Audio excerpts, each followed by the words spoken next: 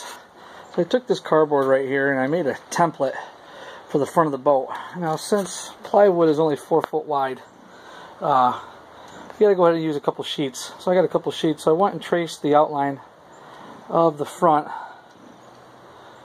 right here, and then I'll take my jigsaw and I'll cut that out, and that should fit right in there. Now what I did was I went a little bit smaller to compensate for the rug that's going to be wrapped around the plywood, giving it another almost 1/4 to a 1/2 inch thickness. So I didn't quite go as big. I gave enough so the rug could rest nice and firmly against the side of the boat instead of being there so tight it actually makes your boat boat out.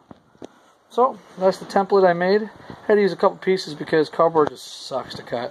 So I got as close as I could, and I took the scraps and I filled in the gaps and taped the back side. I'll show you what I did. I taped the back side to get the right dimensions for the front of the boat.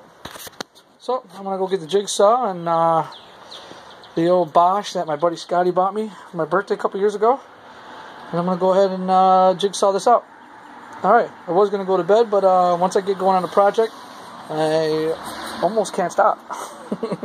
Alright, we'll see how the cut is and how it fits into the boat. We may have to do a little some alterations here and there, but that is the front of my boat that we're going to be standing on. Okay, alrighty.